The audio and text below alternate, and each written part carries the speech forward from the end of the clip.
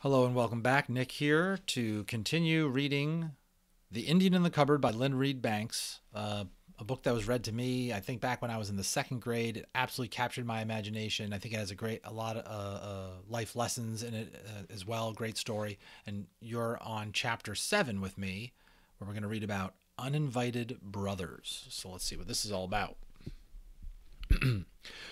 Omri was not supposed to ride his bicycle in the road. But then he wasn't supposed to ride it on the pavement either. Not fast at any rate. So he compromised. He rode it slowly on the pavement as far as the corner, then bumped down off the curb and went like the wind. The hardware shop was still open.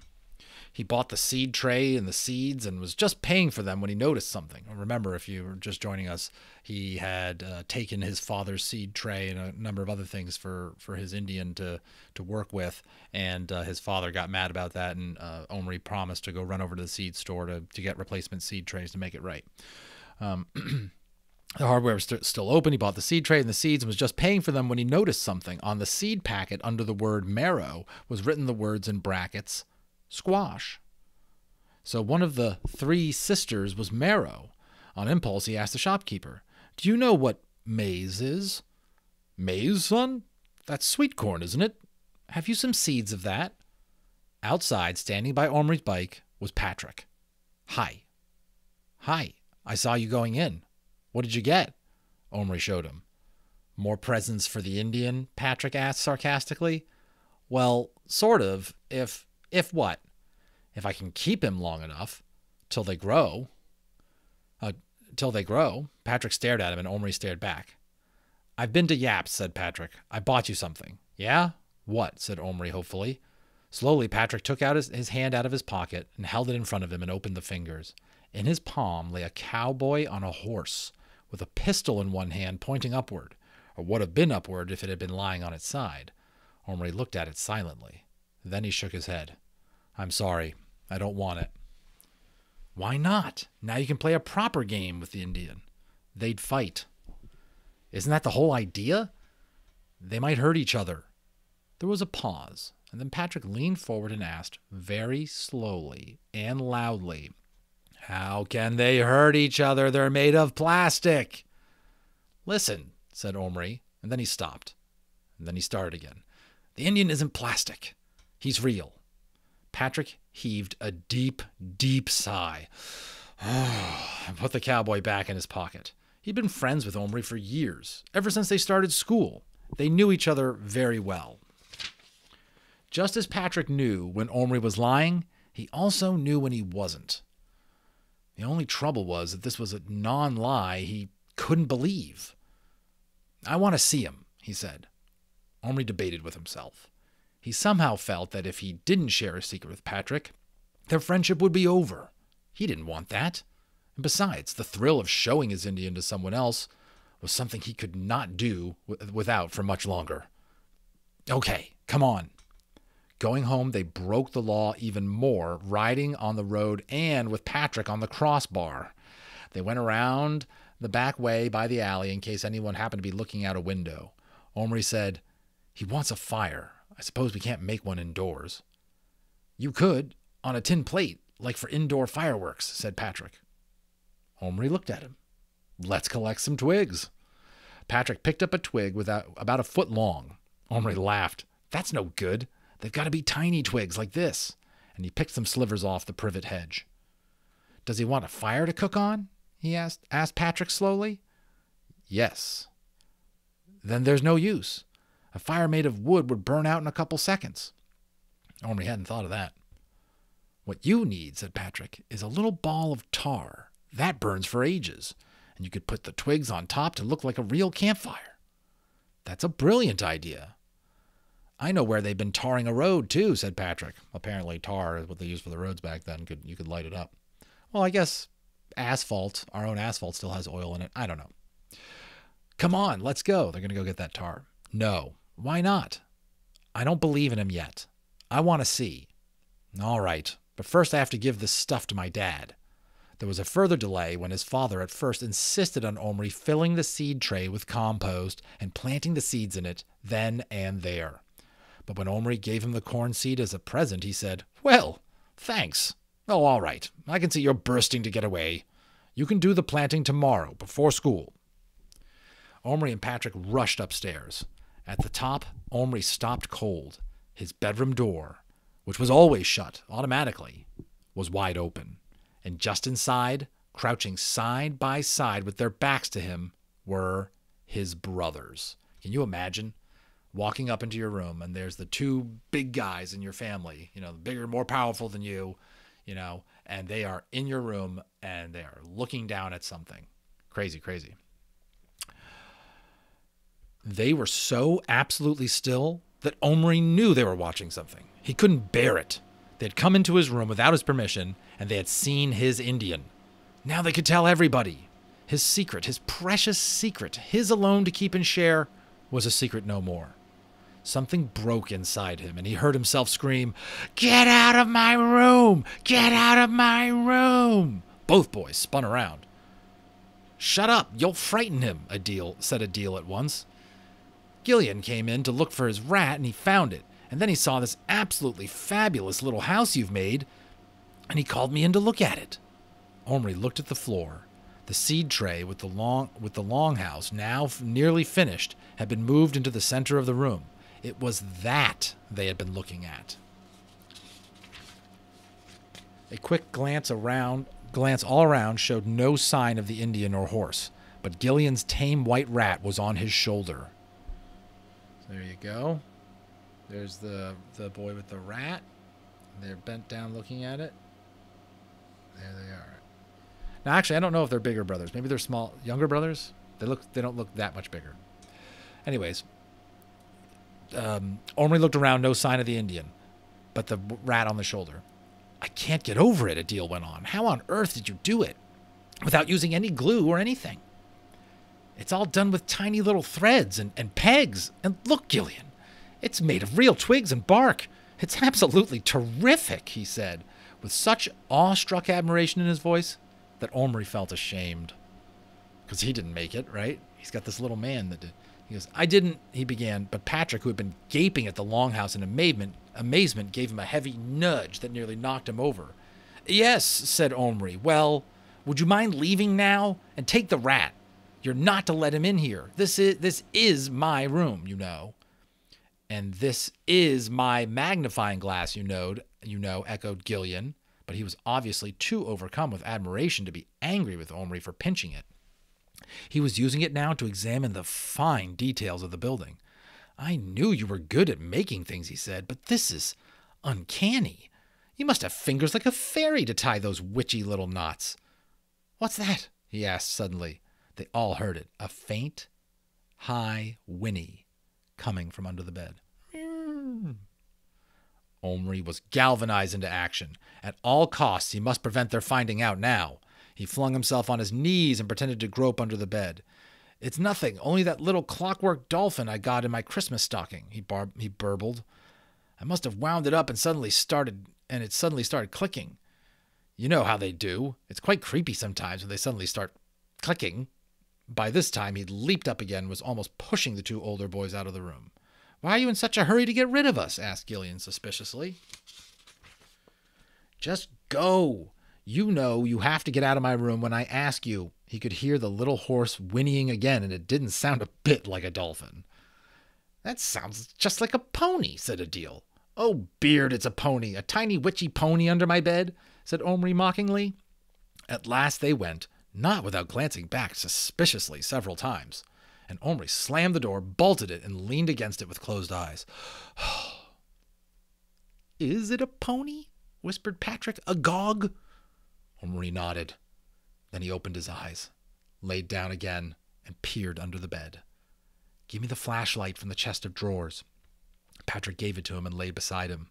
They peered together as the beam probed the darkness. "Crumbs," breathed Patrick reverently. "It's true."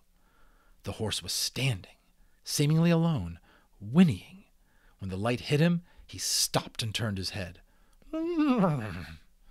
Omri could see a pair of leggings behind him. "It's all right, little bear. It's me," said Omri. Slowly, a crest of feathers, then a pair of eyes appeared over the top of the horse's back. "Who others?" he asked. My brothers, it's okay. They didn't see you. Little bear here coming. Take horse. Run. Hide. Good. Come on out and meet my friend, Patrick. Little bear jumped astride the horse and rode proudly out, wearing his new cloak and headdress. He glazed up imperiously at Patrick, who gazed back in wonder. Patrick seeing this for the first time, his mind's blown. Then he nodded to Patrick, who tried several times to say something, but his voice just came out as a squeak. Omri's friend? Little Bear's friend, said Little Bear magnanimously. Patrick swallowed. His eyes seemed in danger of popping right out of his head. Little Bear waited politely, but when Patrick didn't speak, he rode over to the seed tray. The brothers had brought it out from behind the crate. They'd been careful, but the ramp had got moved. Omri hurried to put it back, and Little Bear rode the horse up it, dismounted, and tied it by its halter to the post he had driven into the compost. Excuse me. Then he went calmly on with his work, with his longhouse. Patrick licked his lips, swallowed twice more, and croaked out, "He's real. He's a real live Indian." "I told you." "How did it happen?" "Don't ask me. Something to do with this cupboard. Or maybe it's the key. It's very old. You lock plastic people inside, and they come alive." Patrick goggled at him. "You mean it's not only him? You can do it with any toy?" "Only plastic ones." An incredulous grin spread over Patrick's face. "Then what are we waiting for? Let's bring loads of them to life. Whole armies." Then he sprang towards the biscuit tins. Omri grabbed him. "No, wait. It's not so simple." Patrick, his hands already full of soldiers, was making for the cupboard. Why not? Because they'd all... Don't you see? They'd be real. Real? What do you mean? Little Bear isn't a toy. He's a real man. He really lived. Maybe he's still... I don't know. He's in the middle of his life. Somewhere in America in 17-something or other. He's from the past. Omri struggled to explain as Patrick looked blank. "I don't get it." "Listen, Little Bear has told me about his life. He's fought in wars, scalped people, and grown stuff to eat. Like marrows and stuff. And he had a wife. She died. He doesn't know how he got here, but he thinks it's magic and he accepts magic. He believes in it. He thinks I'm some kind of spirit or something." "What I mean," Omri persisted as Patrick's eyes strayed longingly to the cupboard, "is that if you put all those men in there, when they came to life, they'd be real men with real lives of their own, from their own times and countries, talking their own languages. You couldn't just set them up and make them do what you wanted them to do. They do what they wanted to do. Or they might get terrified and run away, or, well, I tried with an old Indian, actually died of fright when he saw me. Look if you don't believe me." And Omri opened the cupboard. There lay the body of the old chief, now made of plastic, but still unmistakably dead. Not dead the way some plastic soldiers are made to look dead, but the way real people look, crumpled up, empty.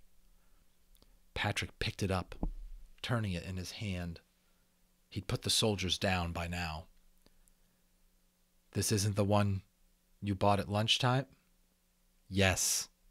"Crumbs. You see? Where's his headdress?" "Little Bear took it. He says he's the chief now. It's made him even more bossy and difficult than before." And Omri, using a word his mother often used when he was insisting on having his own way. Patrick put the dead Indian down hurriedly and wiped his head, his hand on the seat of his jeans. "Maybe this isn't as much fun as I thought." Omri considered for a moment. "No," he agreed soberly. "It's not fun." They stared at Little Bear. He had finished the shell of the longhouse now. Taking off his headdress, he tucked it under his arm, stooped, and entered through the low doorway at one end. After a moment, he came out and looked up at Omri. "Little Bear hungry. You get deer? Bear? Moose?" "No." He scowled. "I say get. Why you not get?" "The shops are shut. Besides, added Omri, thinking he sounded rather feeble, especially in front of Patrick, I'm not sure I like the idea of having bears shambling about my room or having them killed. I'll give you meat and a fire and you can cook it, and that'll have to do. Little Bear looked baffled for a moment. Then he swiftly put on the headdress and drew himself up to his full height of almost 3 inches, 3¼ with the feathers. He folded his arms and glared at Omri. Little Bear chief now. Chief hunts. Kills own meat. Not take meat others kill. If not hunt, lose skill with bow. For today, you give meat. Tomorrow, go shop. Get bear. Plastic. Make real. I hunt. Not here, he added, looking up scornfully at the distant ceiling. Out. Under sky. Now, fire. Patrick, who had been crouching, stood up. He, too, seemed to be under Little Bear's spell. I'll run and get the tar, he said. No, wait a minute, said Omri. I've got another idea. He ran downstairs. Fortunately, the living room was empty. In the coal scuttle beside the open fireplace was a packet of firelighters. He broke, I don't know what that is, maybe matches or something? He broke a fairly large bit off one and wrapped it in a scrap of newspaper. Then he went to the kitchen. His mother was standing at the sink peeling apples. Omri hesitated, then went to the refrigerator. Don't eat now, Omri. It's nearly supper time. Just a tiny bit, he said. There was a lovely chunk of raw meat on the plate. Omri sniffed his fingers, wiped them hard on a sweater to get the stink of the firelighter off them, then took a big carving knife from the drawer and, with an anxious glance at his mother's back, began sawing off a corner of meat. Luckily, it was steak and cut easily. Even so, he nearly had the whole plate off the shelf and onto the floor before he got his corner off. His mother swung around just as he closed the refrigerator door. A tiny bit of what? She asked. She often reacted late to things, he said. Nothing, he said, hiding a bit of raw meat in his hand. Mum, can I borrow a tin plate? I haven't gotten such a thing. Yes, you have. The one you bought. The one you bought a deal to go camping. That's in Adil's room somewhere. I haven't got it. A tiny bit of what? But Omri was already on his way upstairs. Odile was in his room. He would be, doing his homework. What do you want? He asked the second Omri crept in. That plate, you know, your camping one. Oh, that, said Odile, speaking back to his French. Oh, going back to his French. Well, can I have it? Yeah, I suppose so. It's over there somewhere. Omri found it eventually in an old knapsack covered with disgusting bits of baked beans, dry and hard as cement. Gross. He hurried across to his own room. Whenever he'd been away from it for even a few minutes, he felt his heart beating in panic as he opened the door for fear of what he might find or not find. The burden of constant worry was beginning to wear on him. I can imagine. It would for me too, wouldn't it for you? But all was as he had left it at this time. Patrick was crouching near the seed tray. Little Bear was directing him to take the tops off several of the jars of poster paint, while he himself fashioned something almost too small to see. It's a paintbrush, whispered Patrick. He cut a bit off his own hair, and he's tying it to a tiny scrap of wood he found about the size of a big splinter. Pour a bit of paint onto the lid so he can reach to dip, said Omri. Meanwhile, he was scraping the dry beans off the plate with his nails. He took the fragment of firelighter, I guess some sort of coal or, something kindling type of thing, and the twigs out of his pocket and arranged them in the center of the plate. He washed the bit of meat in his bedside water glass. Ugh, that's ruined. He'd had a wonderful idea for a spit to cook it on. From a flat box in which his first erector set had once been neatly laid out but was now in chaos, he took a rod, ready bent into a handle shape, and pushed it through the meat. Then, from small bits of the set, he quickly made a sort of stand for it to rest on, with the legs each side of the fire so that the meat hung over the middle of it. Let's light it now, said Patrick, who was getting very excited again. Little Bear, come and see your fire, said Omri. Little Bear looked up from his paints and then ran down the ramp, across the carpet, and vaulted onto the edge of the plate. Omri struck a match and lit the firelighter, which flared up at once with a bluish flame, engulfing the twigs and meat at once. The twigs gave off a gratifying crackle while they lasted, but the firelighter gave off a very ungratifying stench, which made Little Bear wrinkle up his nose. Stink, he cried. Spoil meat. No, it won't, Omri said. Turn the handle of the spit, little bear. Evidently, he wasn't much used to spits, but he soon got the hang of it. The chunk of steak turned and turned in the flame, and soon lost its raw, red look and began to go gray and then brown. The good, juicy smell of roasting beef began to compete with the spirituous reek of the firelighter. Said Little Bear appreciatively, turning till the sweat ran off his face. Meat! He had thrown off his chief's cloak, and his chest shone red. Patrick couldn't take his eyes off him. Please, Omri, he whispered, couldn't I have one? Couldn't I choose just one, a soldier or anything I liked, and make him come to life in your cupboard? That is the end of chapter 7, and the next chapter 8 is Cowboy. So I bet you know what that's going to be about. Should be exciting. Thanks for letting me read to you here. I hope you enjoyed it. I hope you check out the book if you like it. Buy it from the author. Really great book. All right. See you next time.